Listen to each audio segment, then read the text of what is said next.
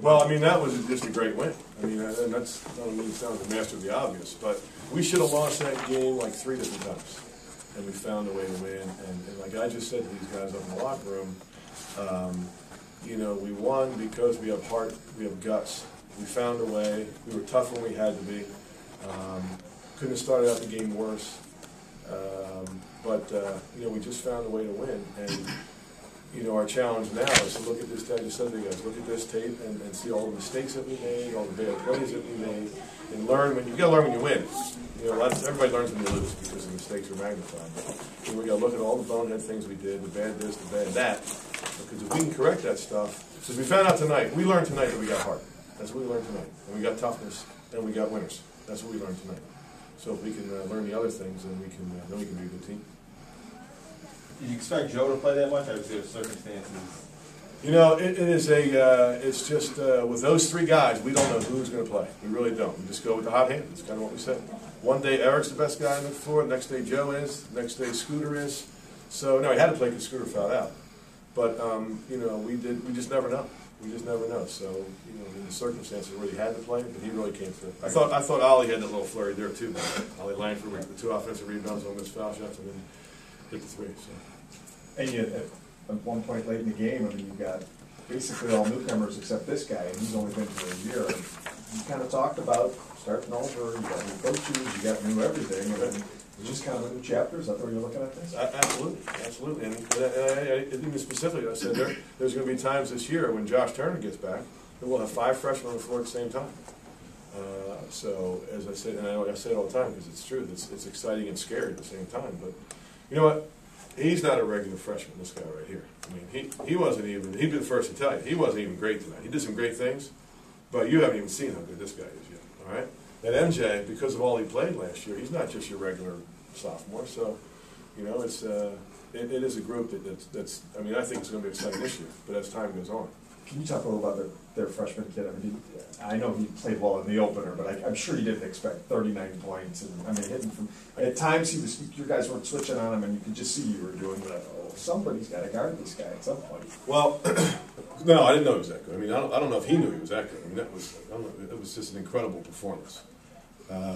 Didn't appreciate him, you know, talking nonsense when he ran by the bench after he made a shot, but that's, you know, that's the way it goes. But he was a tremendous performance.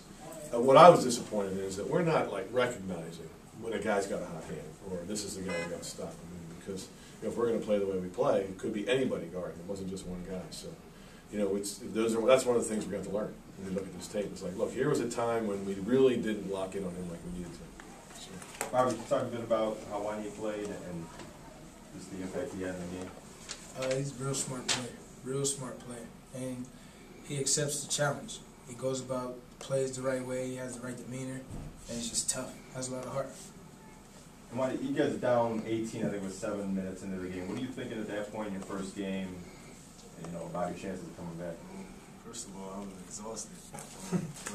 But I'm just saying to myself and my teammates, we just got to get back in and just keep playing.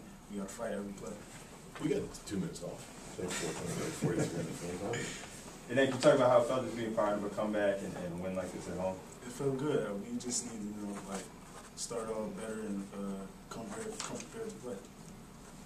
Marvin, you talk about getting to the line a little bit. That's something that, especially as kids get older, they realize, hey, those are easier points than doing 16 things and firing up shots from all over the place. And what that obviously that reflects in your scoring line. Early took a lot of bad shots, So my teammates were telling me just attack because they felt the guy who was guarding me couldn't. So it was just times I just needed to break them down and just get to the rim and get fouled and get easy points from the line just to get us going or get myself going. What did you guys do defensively to kind of slow them down and score a ton of points early and then got better as the game went along? I think it all just comes down to having heart and just being ready to accept the challenge and really fight for each other. Sorry about that. I think, you know, we just need to have more energy when we come out there on defense. Be ready to stop the defender.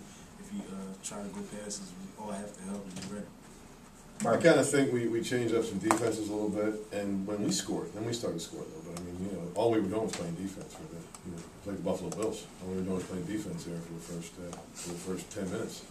So we were our offense was creating terrible defense, because we were taking some bad shots and taking some quick shots that we shouldn't take, and that leads to, you know, some bad transition defense. They must have scored 12 points on just not somebody being back, okay? Now, I'm not going to say what two guys are supposed to be back, but you could throw something at them right now and hit them. They're the ones supposed to be back. But, you know, so it was that, but it was bad shot. Bad offense leads to bad transition defense. Marvin, I know you're not the old guy, but you're the experienced guy. I mean, is that kind of a weird situation? When you look at that last year at this point, you don't know what you're coming into, you're not sure how much you're going to get the ball. You know, now you're the guy everybody's kind of looking at, they're probably asking for advice. Is that like such a strange role reversal in 1 year? No, it's not a strange role. I got brothers and sisters, and they always ask me for advice all the time, so I'm used to doing things like that. Old teammates, I used to always do it. High school, I always had a young team, and I was pretty much a leader, but I'm comfortable with that role. Good enough. Thank you, guys. All right, thank you. Great job.